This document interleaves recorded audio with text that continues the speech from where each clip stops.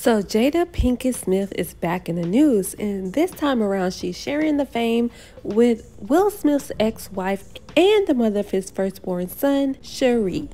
Now honestly, I could say I actually forgot about Jada Pinkett Smith, and I'm not too mad about that because she was becoming annoying. I was tired of seeing her face, hearing her voice, because all of the shenanigans that was hitting the media.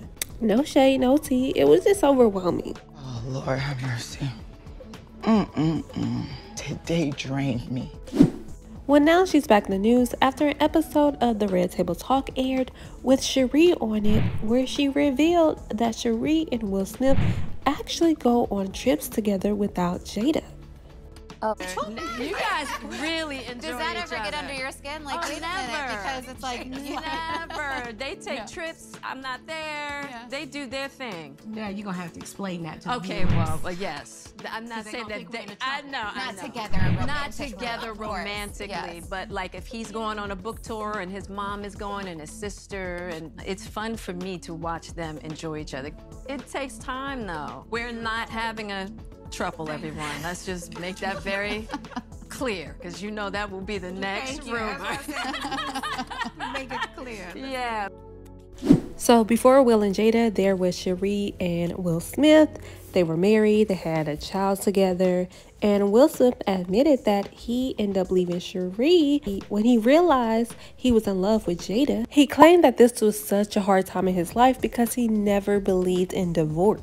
Now, as you can imagine, I'm sure this situation may have caused a lot of chaos amongst the two women in this whole triangle, especially when Jada became the stepmother of Sheree's child with Will Smith after he left Sheree for Jada.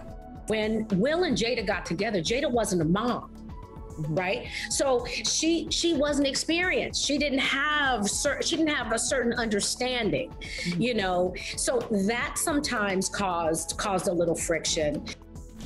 At the end of the day, Sheree and Will Smith are co-parents. They have a child together, so they're in each other's life forever. People say after 18, but the reality is, as long as your child alive, they're going to be in your life some way or the other.